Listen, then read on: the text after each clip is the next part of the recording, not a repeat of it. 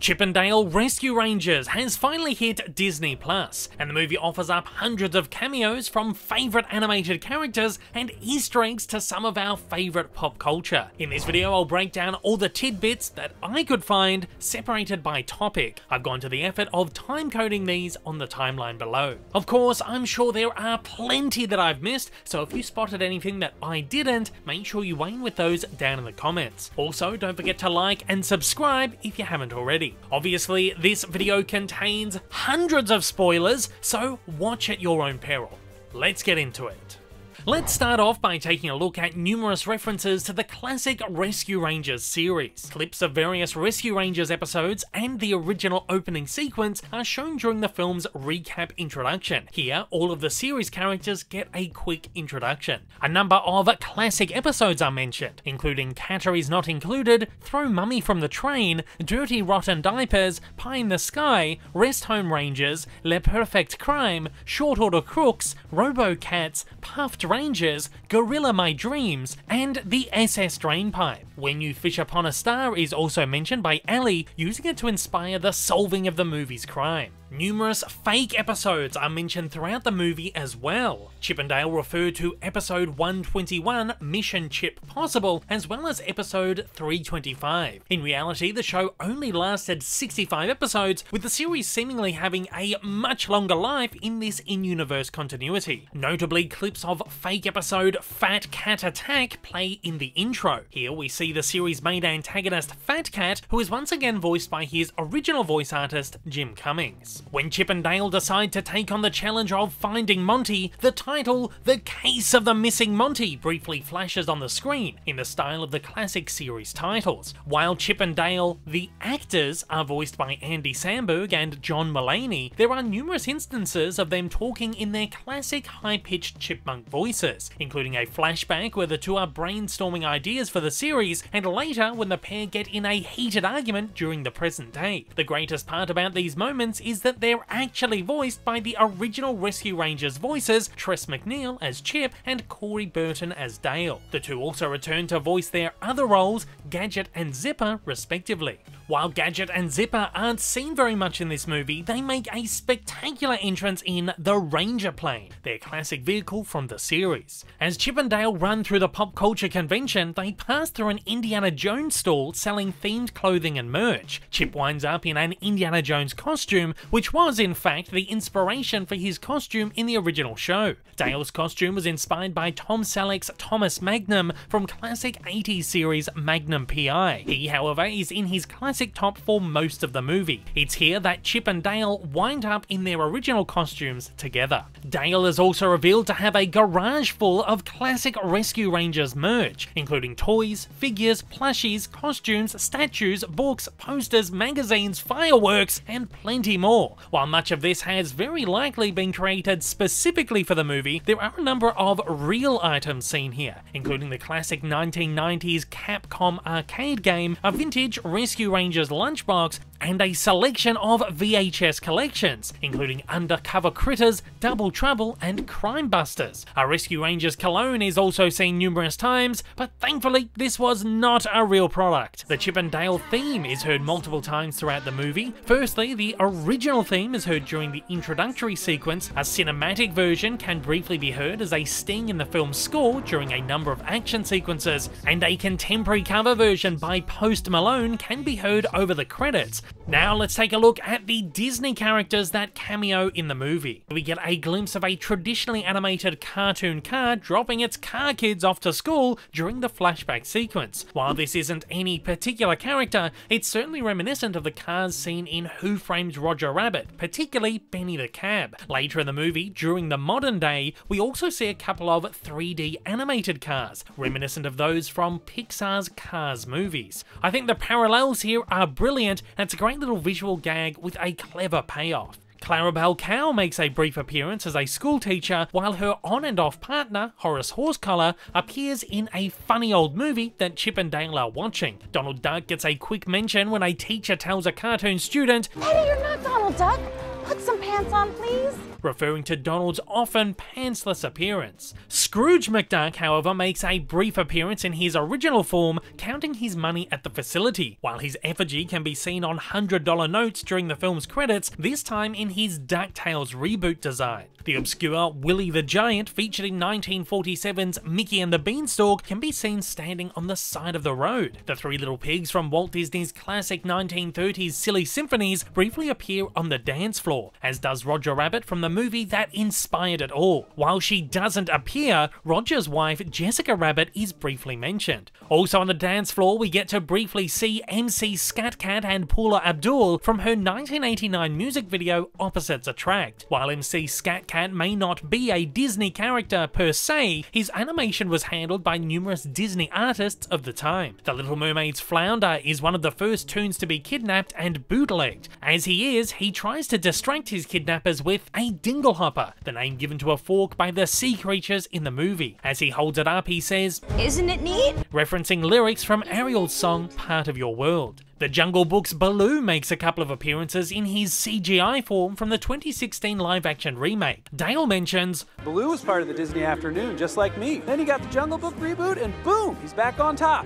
Referring to not only the 2016 movie, but the Disney Afternoon series Tailspin. Here Baloo is singing his classic Jungle Book song, Bare Necessities. Beauty and the Beast's Lumiere also makes a number of appearances at the convention. However, interestingly, he's in his 1991 classic form, not his 2017 CGI form. He also tells Bob the Viking to be my guest, a reference to his Beauty and the Beast song, Be Our Guest. One of my favourite convention cameos is Darkwing Duck. Boo hiss! We want Darkwing! We want Darkwing! Who sits at a stall heckling the Chip and Dale reboot and calling for a new Darkwing one. In fact, there is apparently a Darkwing reboot in the works, so this could be a really meta Easter egg. Kronk from The Emperor's New Groove can also be briefly seen with his own stall, while Doc McStuffins makes a blink and you'll miss her cameo too. One of the greatest moments comes when Seth Rogen's Bob the Viking meets up with Rogen's CG version of Pumbaa from the 2019 Lion King remake. Cubby, one of the Lost Boys from Peter Pan, also has an extended cameo in the same sequence, reuniting with Peter after all these years. Of course, Peter appears here as the film's major villain, having left Neverland and grown up against his vows. When we first meet him, he tells Chip and Dale about his life post-growing up, where he talks about hitting rock bottom after he was thrown away like he was nothing. During this speech, we get a really great traditionally animated sequence, which acts as a sort of faux Peter Pan sequel parody. Later in the movie, a sting from You Can Fly, the main song from Peter Pan, can be heard built into the score. Think happy little thoughts!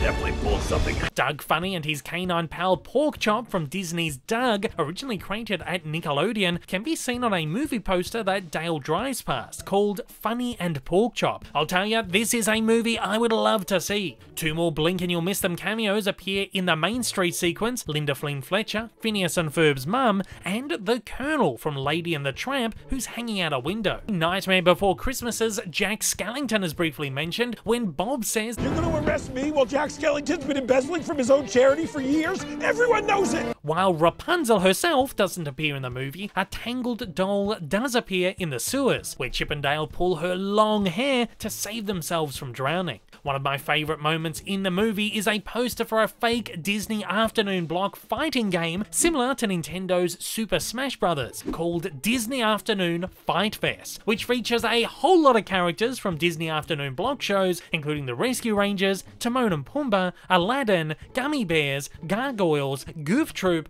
Darkwing Duck, the Schnookums and Meat Funny Cartoon Show, Tailspin, DuckTales, and Bonkers. Now let's take a look at some animated cameos from characters that come from outside of Disney. The biggest cameo in this movie is, of course, Ugly Sonic, the version of the character that appeared in the first trailer for the 2020 Sonic movie before being altered following fan backlash. He appears in the movie numerous times, with plenty of jokes thrown around about how he's a creepy, rejected, and abandoned character. How they managed to get the rights to use this guy is absolutely beyond me. Numerous Transformers are seen throughout the movie, as is Transformers precursor Voltron, who gets his own booth at the convention. Marvel's Tigra also appears at the convention in her own booth. Tigra was a regular member of the roster of 1999's Avengers United They Stand animated series. The show was even referenced on several posters at her booth. Likewise, He-Man and Skeletor from Masters of the Universe are seen bickering at a booth together as well. A whole bunch of My Little Pony characters also make an appearance during the convention chase scene, while moments later, when Seth Rogen's Bob the Viking meets his version of Pumbaa, another two Rogen-voiced characters join the party, Mantis from Kung Fu Panda and Blob from Monsters vs. Aliens, both DreamWorks films. During this sequence, Chip and Dale are seen sliding down the back of a dinosaur, similar to Fred Flintstone's maneuver in the classic Flintstones opening sequence. Earlier in the movie, Fred's pet dinosaur Dino can also be seen. Mighty Mouse even makes a very brief, obscured appearance on a jar of Vegemite in Monty's fridge. This is, of course, alternatively, a reference to Australian food spread Vegemite. Felix the cat makes an appearance in doll form, floating in the sewer, while bottles of Shrek body wash are seen to have been collected up by Peter Pan and turned into toilets. In case you were wondering, yes, these were a real thing. Peppa Pig is also mentioned several times as one of the characters who's gone missing. It's also mentioned that the entire Nickelodeon studios, which airs the show in the US, banded together to help find her. Another Nickelodeon reference comes when Captain Putty exclaims, And I hope we don't get attacked by the Rugrats this time. when Chip gets briefly zapped by the bootlegging machine, he's given a Snoopy ear, a reference to the favourite beagle from Peanuts. At one point, Captain Putty is referred to as a low-rent Gumby, the character he is clearly based on. Dobby from Harry Potter can be spotted on a Gucci advertisement, and Cartoon Network's Johnny Bravo appears on a billboard for Johnny Bravo Fitness, likely his in-universe gym. A couple of enormous shocks, Randy Marsh from South Park is briefly seen sitting in a sauna, while Detective Flores from Big Mouth can be seen sitting in the police station. Butthead from Beavis and Butthead can also be seen on a political bench as Senator Butthead. A number of characters can also be seen with their names on the Hollywood Boulevard Walk of Fame, including SpongeBob's Squidward, Yogi Bear, Samurai Jack, and Street Fighter's Chun-Li. We get plenty more characters in bootleg form, and again, some are from Disney and some are not. Given the Frankenstein-like nature of some of these, it is a little bit hard to split the Disney characters from the non-Disney, so let's just talk about them all. Firstly, we get to see some hilarious bootleg Disney titles throughout the movie, referencing the decades-long craze of cheap animation houses producing Disney knockoff films. We get to see The Small Fish Lady, aka The Little Mermaid, Flying Bedroom Boy, aka Peter Pan, Beauty and the Cursed Dog Man, aka Beauty and the Beast, Spaghetti Dogs, and Spaghetti Dogs 2, aka Lady and the Tramp, Farm Beasts, aka The Lion King, Stupido the Elephant Baby, The Dumbo Takeoff starring bootleg Dumbo Monty, Rad Pan, a CG Peter Pan ripoff, and Pooge the Fat Honey Bear, aka Winnie the Pooh. We actually get to see the making of the Pooge movie as Chip and Dale interrupt its filming on a soundstage. Here we see a bootleg 100 Acre Wood and bootleg versions of Pooh, Tigger and Piglet. We also see them filming a bootleg Simpsons in a parody of the series' opening sequence. Here we see bootleg Homer, bootleg Marge, and bootleg Bart, who looks at the camera and shouts, Ay pachanga!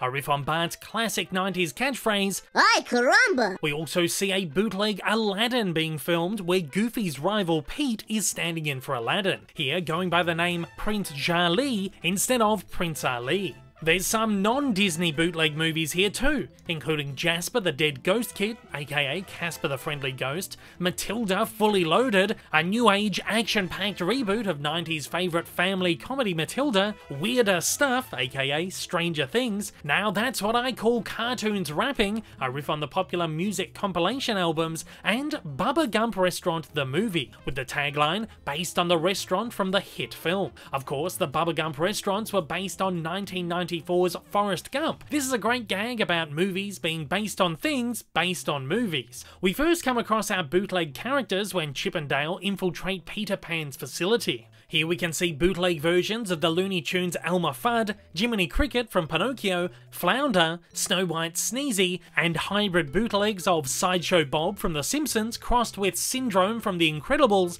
Pink Panther crossed with Felix the Cat, Cinderella's Gus Mouse crossed with Alice in Wonderland's Tweedledum and Tweedledee, the Looney Tunes Tweety Bird cross Rocky and Bullwinkle's Bullwinkle J. Moose, and Monsters Inc.'s Mike Wazowski crossed with Boo. We also see a buff Garfield, a throwback to the internet memes. While we don't see him, the name Foghorn can be seen written on the wall, a clear reference to the Looney Tunes Foghorn Leghorn.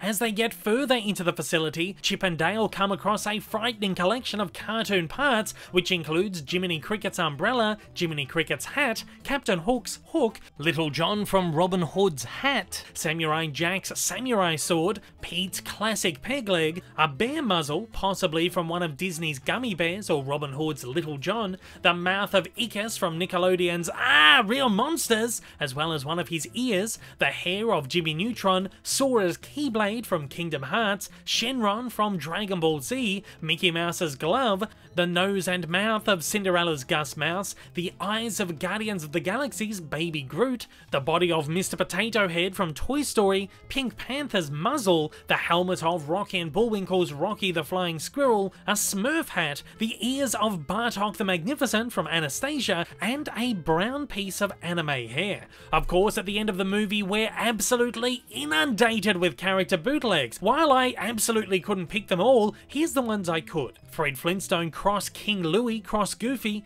an evil Mighty Mouse, Aladdin's Iago cross Fruit Loops' Toucan Sam, Woody Woodpecker cross Casper the Friendly Ghost, Samurai Jack cross Anthropomorphic Black Cat, SpongeBob's Patrick Star cross Fraggle Rock character, Aladdin's Abu cross Nintendo's Diddy Kong, Phineas cross Chuck Jones's Go-Go Dodo, bootleg Launchpad McQuack, bootleg Dipper from Gravity Falls, bootleg Jiminy Cricket, Pooh's Tigger cross Alice's Cheshire Cat, Jungle Book's car with human legs, Obelix from Asterix cross with a dragon, possibly Pete's Dragon Elliot, bootleg Cow from Cow and Chicken, bootleg Purple Gumball character, Cinderella's Gus cross with a bird, Hercules Pegasus cross Bambi, bootleg Heifer from Rocco's Modern Life, Avatar's Aang cross with a wise old man, bootleg Sneezy holding bootleg Flounder, Rescue Rangers' Monty mixed with Dumbo, hybrid Zummy Gummy Bear, hybrid Care Bear, and Disney Afternoon's Bonkers cross Alice in Wonderland's Walrus. Of course, our major bootleg character is the film's villain, a Frankenstein monster which incorporates Peter Pan's body, Wreck-It Ralph's arm, Woody from Toy Story's leg, Optimus Prime from the Transformers leg, the head of the Rescue Rangers' Fat Cat, and the bow and ribbon of Marie from the Aristocats. He's also sporting a familiar coat, but I can't quite put my finger on it. His voices are made of classic Disney characters too, as he's heard shouting Ralph's catchphrase, "I'm gonna wreck them!" Cackles like Sleeping Beauty's Maleficent,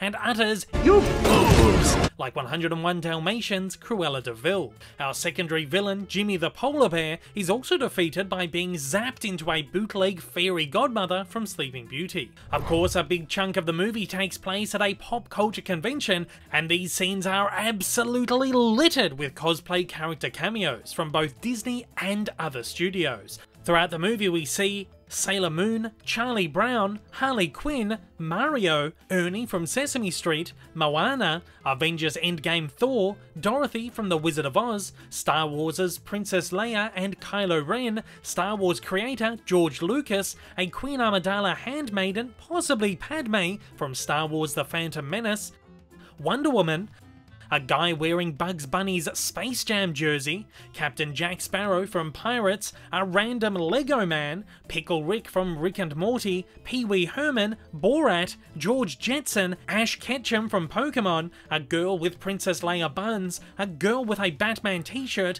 an animated girl with a Ghostbusters t-shirt, a guy with a half Batman, half Joker face paint, Pixar's Coco, Beauty and the Beast's Belle, and Bender from Futurama. Now let's take a look at some of the more general Disney references throughout the movie. The movie kicks off, as all Disney movies do, with the Cinderella castle opening. Soon enough, it finds itself zapped into a hybrid bootleg castle. It's easy to note, of course, Elsa's Ice Palace from Frozen and the Sultan's Palace from Aladdin. The top right resembles Eric's castle from The Little Mermaid. The bottom right portion is incredibly obscure, showing the stylized castle from the opening of Pixar's Incredibles 2. When Pete is deciding which method of torture to use on Chip before choosing an eraser, he passes over a vial of dip. This is quite possibly the dip or toon acid at the heart of Who Framed Roger Rabbit, a green chemical which is being used by Judge Doom to brutally execute toons. While she doesn't appear in the movie outside of cosplay form, a jar of Moana branded peanuts can be seen, likely a reference to healthy foods being branded with cartoon characters to convince children to eat them. The character of Greg Fanboy, a huge fan of Chip and Dale, plays a remix of the Disney Afternoon theme song when he meets the duo. No way! Is this a remix of the Disney Afternoon theme song? You made this? Chip and Dale find themselves exploring a main street, clearly inspired by the central hub of all the Disney parks. Here we not only see some actual Disney characters, but some Disney-inspired characters, such as a bread salesman singing about having bread for sale in a Beauty and the Beast type moment. Chip later reminisces over a photo of the Rescue Rangers crew at Disneyland during their heyday, and after Chip and Ally blow up the lab, a rocket is sent flying into the sky, exploding in the shape of Mickey Mouse ears like the fireworks display often seen at Disney parks. This is accompanied by a short musical sting of Pinocchio's When You Wish Upon a Star, often used in the finale of the displays, and the iconic theme tune that kicks off every Disney movie. At the convention center, a poster can be spotted for Pirates of the Great Lakes, seemingly the latest Pirates of the Caribbean spin-off set in the Michigan Great Lakes, seas that were once ruled by fearsome pirates. Is this just a tongue-in-cheek gag for a series that's taken a gigantic leap off the diving board, or an actual teaser for one of the upcoming Pirates films that are currently in the works?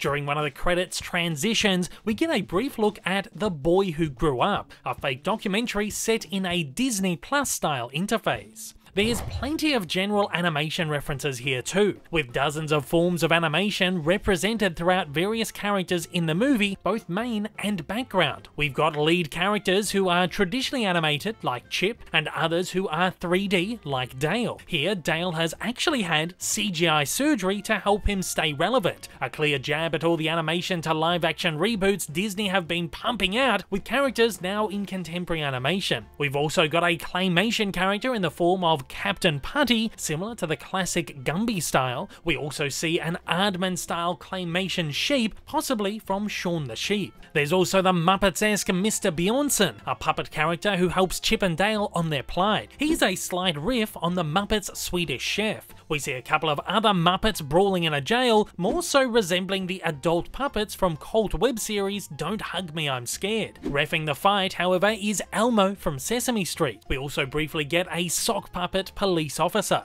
We see a Super 2000s anaglyph red blue glasses 3D character, a reporter from 3D In Your Face News, and a classic 1920s rubber hose character who claims to be a reporter from Black and White News. While in the facility, Chip and Dale slip into a machine that renders them in various different cartoon styles, including The Simpsons, anime, Rick and Morty, 1920s rubber hose, The Simpsons, again, a furry humanoid style, Marvel and DC comic book style, Ren and Stimpy Spumco style, and simple anthropomorphic. We get an entire sequence set in the Uncanny Valley, which Chip beautifully describes as a term for that weird animation style in the early 2000s where everything looked real but nothing looked right. Here we meet up with Seth Rogen's Bob the Viking, designed after the creepy characters from this era of animation, with possibly a touch of influence from the Lord of the Rings Gimli or Robert Zemeckis' Beowulf. Chip refers to him as having Polar Express eyes, referencing the mocap movie which is often cited when discussing the Uncanny Valley effect. Also in the Uncanny Valley, we get a brief glimpse at the creepy cat from 2019's much maligned Cats movie. We also get some generic pop culture references here too. Of course, there's the appearance of a clip from the Abbott and Costello show featuring Bud Abbott, while Lou Costello is replaced by Horace Horsecollar. During flashback sequences, Dale is seen with a Knight Rider lunchbox featuring images of David Hasselhoff's Michael Knight. Of course, this was an incredibly popular TV series which debuted in 1982, the year the flashbacks are set. Chip and Dale are also seen watching an episode of Full House. We see practically the entire cast here, but most notably John Stamos, who is an enormous Disney fan. Chip is also briefly seen watching the live-action Alvin and the Chipmunks movie, another famous chipmunk group. Later in the movie, Peter Pan tells Chip, I was always more of an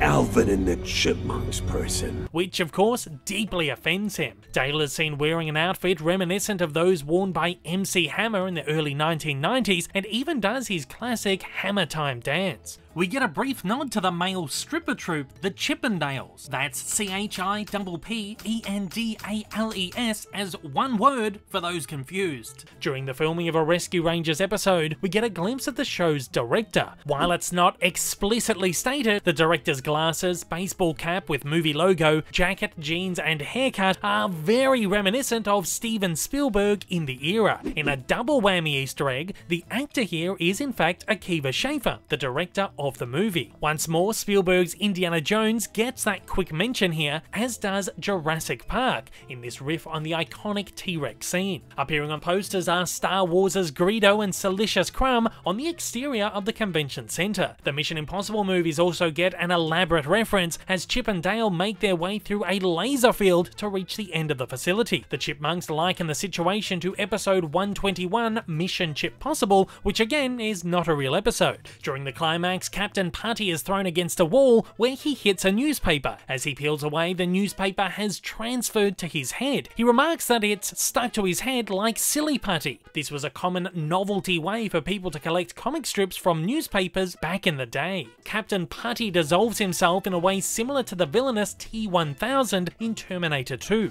while a brief riff from the film's theme also plays. After a skirmish, he latches himself onto Ali like the facehugger from Alien. To defeat him, Ali freezes and smashes him, the same way the T-1000 goes out in T2. At the film's end, the giant Frankenstein bootleg is taken out by having a bunch of barrel drums dropped on his head. Before it lands, he breaks the fourth wall, looks to the camera, gulps, and raises an umbrella, which makes a cartoony boing sound. This is reminiscent of the classic Wile E. Coyote Looney Tunes cartoons. Following the end of the original Chip and Dale, Dale goes off to star in his own series called 00 Dale, quite clearly a James Bond knockoff, with a poster featuring the classic gun barrel, gun pose, tuxedo, and female silhouettes. During the film's credits, we even get to see this in action, taking on the form of the classic Bond gun barrel openings, panning out to reveal a VHS cover featuring artwork similar to the poster of 1981's Roger Moore Bond flick For Your Eyes Only. Throughout the movie, a number of other fake movie posters and concepts are also seen. A poster for Waze the movie, based on the navigation app of the same name, a nice satire on Hollywood's affinity of basing movies on the dumbest things. There's a billboard for Lego Miserable, a Lego retelling of Les Miserables, showing just how far Lego has gone in this universe. A poster for President Dog 3 is seen, a generic talking dog movie. President Dog 4 is later seen amongst a collection of bootleg movies. A gender-bent Mrs. Doubtfire remake called Mr. Doubtfire starring Meryl Streep with the tagline, New Family, New Imposter, and an insane Batman vs. E.T. crossover spotlighting how Hollywood has simply gone too far, with Chip remarking,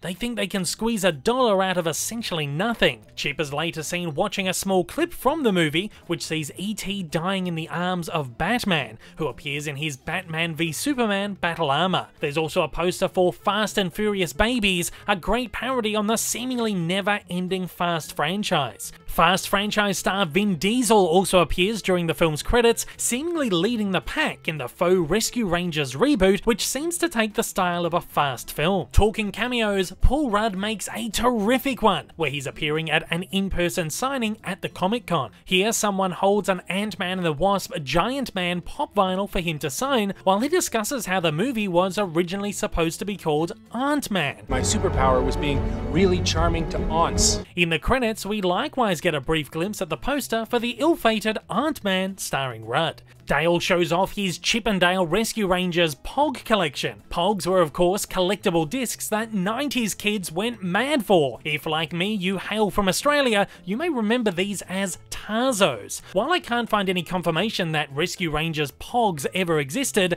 Disney certainly did get in on the craze. Dale also notes that the Pog set became a collectible because someone noticed that a cloud behind Monty looked like Oprah Winfrey, easily the most famous talk show host in the 1990s. Doing an impression of Monty, an Australian rat, Dale utters the phrase, "Throw another shrimp on the barbie." This is a phrase that's become synonymous with Australia, having spawned from a series of early 80s tourism commercials starring Crocodile Dundee himself, Paul Hogan. And no, you are absolutely not getting me to say it. When Chip and Dale infiltrate the facility, they dress as New York rats, and Chip at one point says, "I'm walking here," referencing Dustin Hoffman's famously ad-libbed line from 1969's Midnight Cowboy. I'm walking here! I'm walking here! Where he played a character named Ratso Rizzo. Dale also notes that his New York Italian-American accent got him fired from Law and Order. And finally, a nice little touch with the end credits, as director Akiva Schaffer's name gets bootlegged with letters from various movie logos, including Indiana Jones, Jurassic Park, Star Wars, and James Cameron's Avatar.